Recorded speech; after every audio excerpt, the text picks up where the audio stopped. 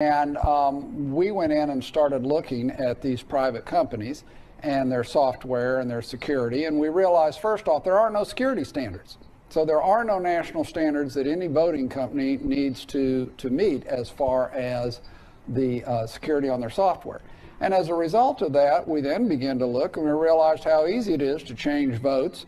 The software is so bad you can easily change the audit trail so that later you cannot even forensically go back and find out the votes that were changed. And that led us to a number of areas. One, we said, well, what happens to your vote after whatever the voting company locally does to it? What happens to it? Well, it turns out in the case of Texas and 28 other states, it all goes to a server in Frankfurt, Germany,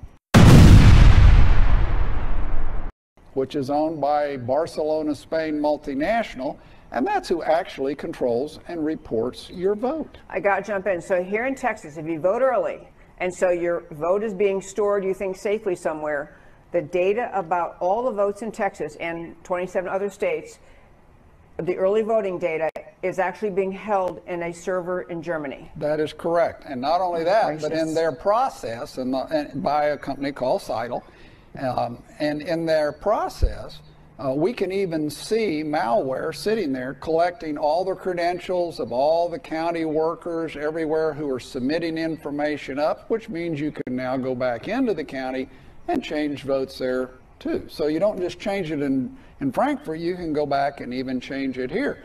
And the software is just that bad, and it is that insecure that someone with a reasonable knowledge of hacking could absolutely go in and change it. And we're seeing now the issue you were talking about with all the vote harvesting and absentee and early voting and mail-in voting.